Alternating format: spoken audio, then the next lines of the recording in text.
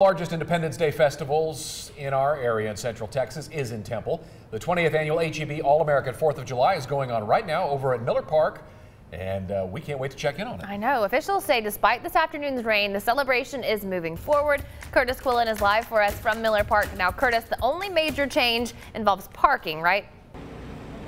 Yeah, guys, it's dried up quite a bit now. The rain is not coming down, but there's dark skies back towards the east right now. What we're seeing doesn't matter. It's not keeping people from coming out here to the 20th annual HEB All-American 4th of July. And the only change that there has been to this festival so far is there is no public parking inside Miller Park. So the city of Temple is asking people find parking elsewhere, preferably on pavement, so that they can still enjoy their 4th of July with us here over at Miller Park. Now, the vendors have been here all afternoon with everything you could possibly imagine at a festival like this. They've got your snow cones, they've got your barbecue, and they've got your corn, whatever you would imagine getting at a festival like this.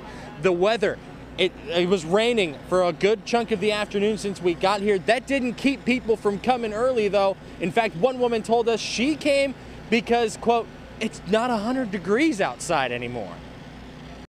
No. We're here to enjoy just the time with family and friends and enjoying the beautiful weather. It's not even hot today. People and the excitement and the music and the fireworks. Weather didn't keep you away? No, can't keep me away. It can't keep a lot of us away. We're still here having a great time. The fireworks are scheduled to go off at about 9:30 tonight here at Miller Park. Live music begins at 7 when the West Travis Band takes the stage. And guys, the snow cones here are fantastic. In fact, it's my way of training. Make sure I win the Channel 6 hot dog eating contest coming up in a little bit. Yeah, don't fill